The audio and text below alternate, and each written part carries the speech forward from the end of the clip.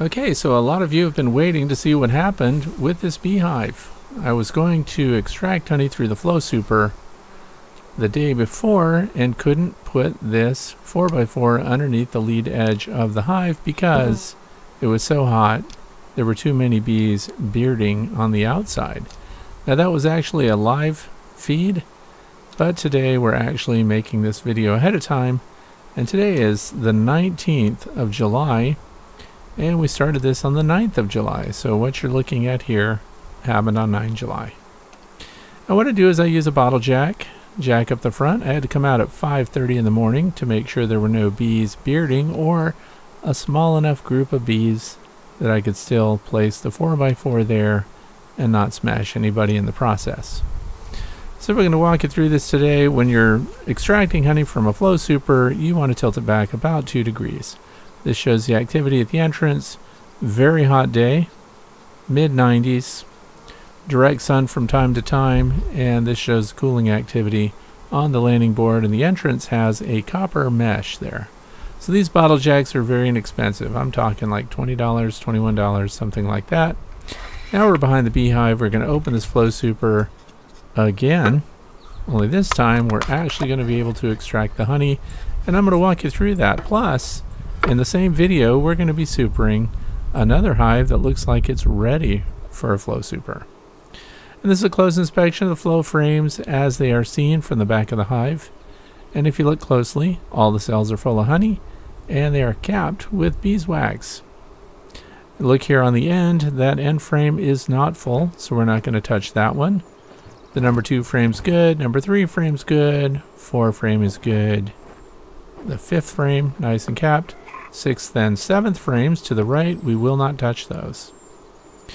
So it's pretty consistent that they fill their frames with honey, starting on the southeast corner first, and they work their way back across, and the center out, of course. And we're going to pull some honey out of this because everybody likes to see it. And I'm going to walk you through step by step what to do with your Flow Super. Now, what's the difference between a Flow-Hive and a Flow Super? Well, this is just the Super with the honey frames in it that come from Flow. The bottom boxes are standard Langstroth 10 frame boxes, which match up with the 7 frame Flow-Hive Super.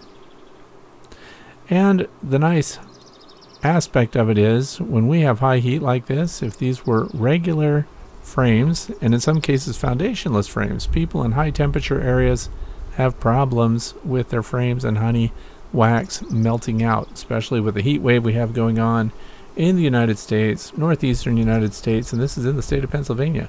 I'm showing little particles here that sometimes you can find in the drain channel of your Flow frames, and just have a little screen handy there. You can catch it when it initially comes out if you want to. If not, you can also run your honey through a screen later. There's a little etching mark on the tube here that shows you exactly how deep to put it in, and you want to make sure to open up, as I did, that bottom opening there, which is a weep hole, so that when there are residual drips of honey coming down after you've finished extracting, the bees can get to it and drain it off. It's also why you want to make sure to leave your hive tilted back even after you finish the extraction. That's so the honey can follow that channel to the back and the bees can reclaim it. Now this is the access to activate the Flow frames. We don't want to do that all at once. We're only going to do 1/3 to 1/2 at first, and then we're going to do it in increments. I like to use 2 of the keys at one time, and then I'm going to turn them up instead of down because I like to have them out of the way so I can see what's going on with the frames while I'm extracting. Here we go. Remember, this is a very hot day, mid-90s, that's Fahrenheit, and so the honey inside is nice and hot and will come out pretty fast. There it is, dripping, coming through the channel. And now in this case, I did not use my recap mason jar lid with the opening that I sometimes do with my elbows, and that's because we're in a nectar flow. The bees are satisfied with what they're bringing in, so they're not really looking to rob anybody out. So I don't have to worry about the bees coming back here and jumping into my honey and starting to take it off. What kind of honey is that? Primarily clover. We can tell that because it's nice and light and golden, and we also see the pollen that's coming in on the worker bees on the landing board is a dark brown color which matches up with what they would get from clover flowers. So we have other things in bloom also, but they're not going to bring in anything heavy. So I'm just guessing that clover is the predominant nectar source for the hundreds of acres adjacent to this property. And we can see that it's dripping down there. Bees are not injured. I'm also going to inject here answers to several of the concerns that people have about flow hives. And you're going to get to see a lot today. We have the screens here. I also have these really long forceps that are made out of stainless steel. What are those for? Well, since I'm not using the recap mason jar lids and those elbows that I have, there is a chance that a wasp or a bee or a fly could get into your honey as it drips into the open jars. So I want to be able to get those out right away, and that's what the forceps are for. And this is in real time. This jar is filling right up. So it's always nice to be able to do this on a hot day. The bees are challenged. We're going to do thermal shots of each of the colonies, and I want to show you some interesting things that are going on with the bees. Having a thermal camera is a big advantage. Look how fast this is coming out. People are concerned sometimes. What's the water content of that? It's really runny. Water content tested with a Misco, and it was at 17%. So anything below 19%, lower than that, it's going to have a long shelf life. It won't ferment. So you're pretty good. Some people like to push that up to 20%. I don't do that. If it were at 20% or higher, is your honey ruined? No, but you want to take it right in and put it in a closet, in my opinion, with a dehumidifier. And you can take it down about 1.5% of water per day with a dehumidifier in a small space. I've done that in the past, especially in the fall when we had to take off honey so we could shut things down for winter. Sometimes it had a high water content and we could dehydrate that with a dehumidifier. This is slow motion just because it looks cool. And the honey keeps coming out. People like to see this.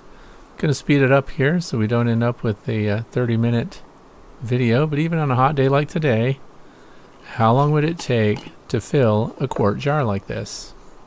Well, it generally takes about 15 minutes per jar, and you can run several jars at once, but you have to leave them spaced out. Remember, we're not drawing any honey off of the first frame, and we're also not going to pull any honey off of the 6th and 7th frame.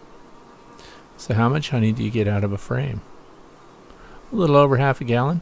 So we'll fill 2 of these and change for each of the frames that we're going to tap here on the Flow-Hive. Now we're speeding it up 300% just to get you through this because we have other things to look at and things I want to share with you. If you notice, right underneath this Flow Super, there is no Queen Excluder.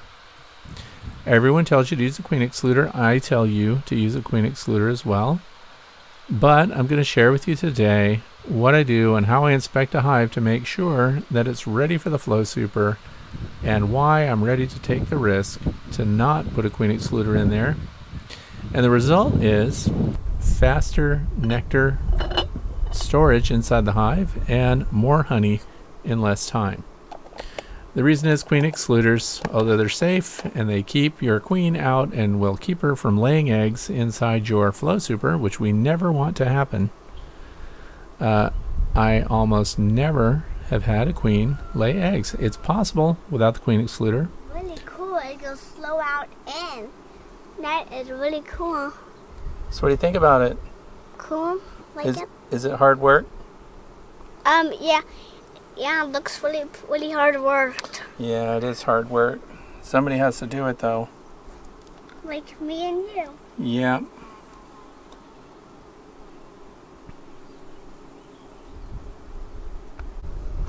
So that's a 4-year-old grandson there who's learning beekeeping. Believe it or not, he has pretty good knowledge and he's going to be my protege here going forward.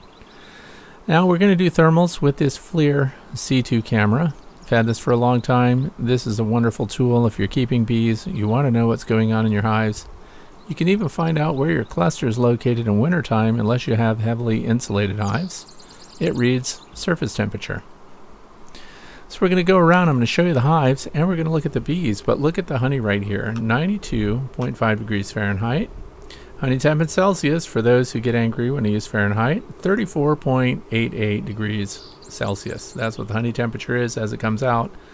Flows nice. What is the brood temperature inside a beehive? 94 to 97 degrees Fahrenheit. So the honey is right in line with that. So even on a really hot day, the bees are maintaining the interior climate of this hive. The brood is down below. We have a deep box. We have a medium super full of honey. And then the flow super here. Now we're at 97.5 Fahrenheit, 36.11 Celsius on the frames themselves. All workable and within a tolerance that does not harm your brood. So the bees with no top venting here, even in this heat, are keeping the interior of this hive nice and suitable for brood rearing. Now we're going to look at this Flow-Hive that's also sitting on a stand adjacent here, and I want you to see the temperature on the hive visor. 129 degrees Fahrenheit, 53.33 Celsius. The hive visors provide shade and protection. The bees that move out of the hives on these hot days tend to collect in the shade of the hive visor. Under the visor, 37.11 Celsius, 97.7 to 98 Fahrenheit.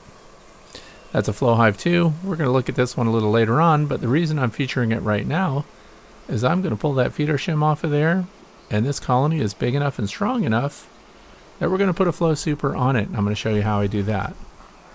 So now we'll go back to our hive here that we're extracting the honey from, get some thermals off the front of it. You also notice that the honey no longer leaks down into the bottom and pushes out the bees. The bee behavior on the landing board and in front is perfectly normal. 113 degrees Fahrenheit direct sunlight there was a high point. Then we get down in the shade, of course. There's a good drop off, but I also want to take a look at what the temperature is coming out of that entrance reducer, which is a screen, by the way. So the bees can still pull air through it and they won't get robbed later on when foragers run out of work. 37.5 Celsius at the entrance, which is about 97 degrees Fahrenheit. And 36 under the visor, 55 Celsius above the visor. Big differences here. Those visors really help. They shield the bees on the landing board and give them a place to cluster on the outside while they're trying to dehydrate that nectar and get moisture out of the hive. Here's a smaller Flow-Hive 2 cedar version, 95.5 under the visor. Again, that's 35.5 Celsius, nice and shaded, not a pile of activity there. They have a deep and a medium on, and they've already saved up enough honey to get them through winter, so we're looking at expanding them if their population increases. And if you look to the right there of the screen, on the C2 there, it shows the upper end of all temperatures in the range, but we're going to get right here on the entrance. We're at 95. So they are pulling air out at 95 degrees, which is 35.27 Celsius, and that's the venting temperature of the air they're pulling out, primarily from their brood area. Now here's something I want you to see. See, the darker colored bees are a little cooler. The lighter colored bees are the hot bees. Why? Because they're fanning their wings, because they're working really hard and their thorax is generating heat. 42.22 degrees Celsius body temperature for the bees that are working like that. That's 109, 110 degrees Fahrenheit. So when these bees are lined up like that, even in the shade, when they're generating the air current that they need to keep the hive interior cool, they are overheating their thorax. So they actually need to take a break. They need lots of water. And they need to stay cool. Now this is a hive that's been building up. This is a Saskatraz colony of bees that we installed as a package this spring. Look at the numbers here, they're really good. So we have a deep 8-frame brood box at the bottom. And then I'm going to pull a couple of frames here. Remember, this is a really hot day. Look how calm the bees are, they're pretty good. And we're going to pull some frames and make sure that they're not using this medium super for brood. If that's true, if it's nothing but honey storage, nectar storage, then I'll be able to put a flow super on this without a queen excluder. That's because it's extremely rare for the queen to cross over a full box of honey and start laying in the upper areas. But we do have to do something about the population in this colony. They are pretty loaded. If we don't do anything and just let them finish off all these frames with honey, Then they could become honey bound. The queen could run out of places to lay her eggs. That's when she hunts for random cells to put eggs in, and we want to avoid that. So we're pulling this. This is a white acorn heavy wax frame is what we started with, and you can see they've drawn it out everywhere. Good activity here. Now Fred, what the heck? Why are you wearing those goatskin gloves? Well, the thing is, the day after this, I have a critical photography assignment to do, and I cannot have fat fingers and hands being stung up by bees. So I'm taking extra precautions today. When I have a commitment like that, I cannot afford to have reactions to bee stings. So I'm just being extra careful today. Although these bees are very calm, there's always one or two that just want to let you have it for no apparent reason whatsoever. We also are not smoking them. If you notice, I was using 1:1 sugar syrup and 3 teaspoons per quart of Honeybee Healthy as my calming element. And we're looking at nothing but honey here. We're also going to pull these better comb frames. Why? Well, because it's super hot. We want to see if they're deforming at all. You do run the risk with better comb, which comes from Better Bee. If you're in the hot climates, Desert Southwest for example, I have viewers in Texas that have problems with their better comb sagging, drooping, deforming in high heat. So we're going to pull a couple of these out, and we're going to look at those too. As I said again, very calm bees. Normally I would just be wearing my nitrile gloves, which are like surgical gloves. They give you clean fingers, good dexterity. But if you have to wear super protective gloves, I highly recommend goatskin gloves over calfskin or rawhide gloves. The bees don't mind the smell of goatskin as much as they mind the smell of real leather from cattle. Who knows why? So here we go. That is a better comb frame. It looks just like regular honeycomb, doesn't it? It's a synthetic, pre-drawn comb that the bees work just like their own honeycomb. And there's no deformation going on, but I want you to notice that these frames are wire reinforced. So if you're in a hotter climate and you're concerned that your bees won't be able to keep that interior cool as they are here today, you need to run them on the wire frames, not those toothpick supports, which are probably only suitable for the north. And so we're going to push them all over here so that later when I visit this medium super, and I painted these kind of a mint color to remind viewers and people that I teach about bees that these are for the bees to get through winter, not for people. That's going to be full of honey. Very tempting to pull that out of there and extract the honey. But now we're going to put a Flow Super on. Brand new, never been used. Remember, we put a brand new colony of bees in here. They were a package this spring. And Saskatraz bees do really well with the Flow Supers. I'm also going to explain what I do to prepare these frames to get the bees to use them. Now keep in mind, I'm going rogue here. I am not using Queen Excluders. All of your Flow-Hives come with Queen Excluders, and they recommend that you use them. But I have that barrier. I have a medium super full of honey first. So this is the Flow-Hive 2 6-frame Paulownia wood. This stuff grows really fast. So if you like to stay green and use renewable resources, these trees grow so fast that even these wide planks that these hives are made out of are probably from a 3 or 4 year old tree, if you can believe that. Look it up. Very interesting stuff. Also, you notice my inner cover there has no venting. There is a food opening on that, but remember, when your honey supers are on, no feeding the bees. Now they are doing a great job of bringing in resources from the environment.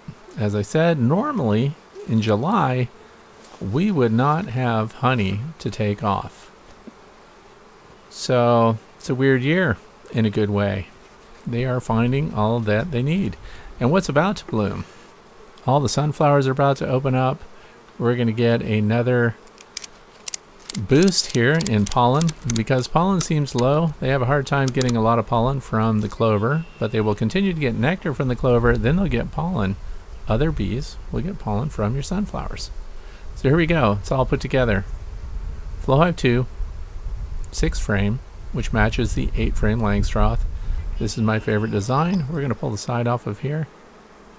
And Of course, I laser etched that on there. It's my logo, the way to be. And later we're going to come back and look at this. You're going to see what it looks like in 10 days, all in one video. Now notice the entrance here, a little congested, right? I always put in screens now. I don't use solid entrance reducers anymore.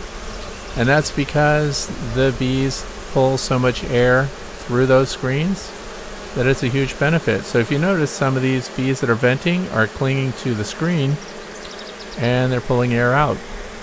And they always tend to do it that way. They fan the air out and away from the hive, and then cooler air gets drawn in. Not through the top though, because none of my hives have top vents. And we went all the way through winter without top vents as well. We did insulate the top board, and that's about it. So these bees are collected underneath that hive visor. I'll put a link to the hive visors down below so you can see how to make your own if you're interested in doing that. And I like to see the bees up close, see how healthy they are, see what their behaviors are. Good batch of guards here. A lot going on. We're also going to go back and visit the hive that we just took the honey off of to see what their behavior is at the landing board. I use copper screen. I also use aluminum screen, which this is. I don't recommend the fabric screen because the bees tend to pull it out. Now this is the landing board of the hive that we just pulled the honey off of. What kind of bees are these? Well, these bees were a small swarm that was collected late season last year, and they're doing well on their own. They have a nice wide opening there, high population, copper screen at the entrance there. And again, we have bees clinging to the screen and drawing air through it. I have to get this 4x4 out of here and pull it off of this bottle jack. The cool thing too is when you lower this jack, it's very gradual and the bees feel no impact when it comes down. So nobody gets excited. Tiny beard there underneath, and that's because they were there when I put it in place and they just stayed there the whole time. And eventually they'll probably move out and come up the front too as the day cools down a little. But remember, we're in the mid-90s. And we have a deep and 2 mediums there. Now we're back. Look at this. Listen to how calm everybody is. 19th of July, 10 days later.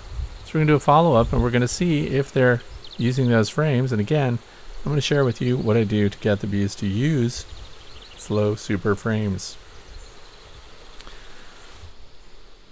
I'm going to pull this panel off, take a look on the side here. And they're all over it.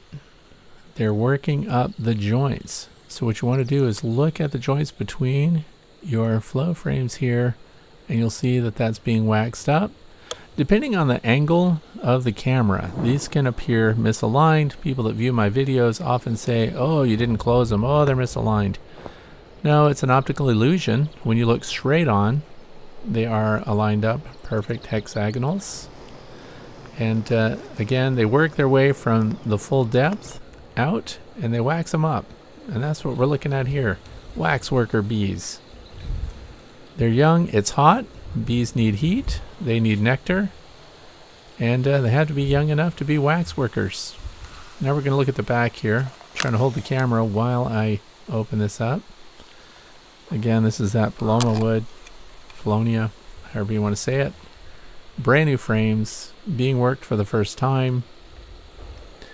And it looks like these bees are doing great. So remember, the box below them is full of honey. Most of it's capped. And now they're working these frames and they're moving freely without a queen excluder because, as I've said before, where I live, that accelerates their use of these flow supers. And it's extremely rare, while the queen has space down in the deep box, which is the first box, extremely rare to have her depart from that area and lay her eggs up in the flow supers. But I have to tell you and caution you that it could happen. You'll have to be vigilant and make sure that you don't open or operate flow frames that possibly have larvae in them. Now these bees, again, look all the way full depth into the cell there, working up the joints. These joints are made out of food grade plastic. Very durable. Another question that I get is, how long do these Flow Super frames last? Well, I don't really know. I retired my first frame that I used that came out 2015, put into service 2016, and I shelved it for the final time this spring. So it wasn't worn out, they just kind of look dirty. I have not arrived at a final method yet for really cleaning them up and making them look like new again. I don't even know if that's possible. Notice too that the cells are angled down, so as they put their nectar in there, it goes towards the center and does not leak out. That is exactly what bees do with real honeycomb. So I was trying to look at their abdomens here to see if we could see some wax scales. I did not see any, but they are working wax, because you can see when they get in there and wobble their head side to side and work their mandibles, they are sealing those joints. And this is a small, remember this matches the 8-frame Langstroth. But now this is going to be cool. It's been 10 days, right, since we took the honey off of this particular hive, which is a Langstroth, 2 medium boxes on that one, and then just a Flow Super. Look at the honey in here. They have accumulated this in that 10-day period. Remember, we didn't touch the right 2 frames. They appear pretty much the same. The left frame all the way over, pretty much the same. Look at all the honey they've put in those frames. Now let's go to the hive next door and see how they've built up. This is another 7-frame, which matches the 10-frame Langstroth. Look at all the honey in here. Could you extract that? No, don't even think about it because it's not capped. Stay away from that honey. This one here, it looks like 2 frames are almost capped. All the rest of them are almost full. This is July 19th. I have never seen honey brought in at this time of year on this scale. Now what about the weaver bees? Are they just as good? They're pretty much on par. Weaver, Saskatraz, and local bees that I collected last year as swarms. Many miles from the apiary, by the way, so they weren't my own bees. We have other things coming up this year. So I hope you enjoyed that. I don't do anything to prep the frames. The bees just use them. I don't spritz them with sugar water. I don't wax them. I don't put honeycomb on them. Flow Supers, they work with the right bees. Saskatraz, weaver, and feral colonies from your area. Thanks for watching. Have a great weekend.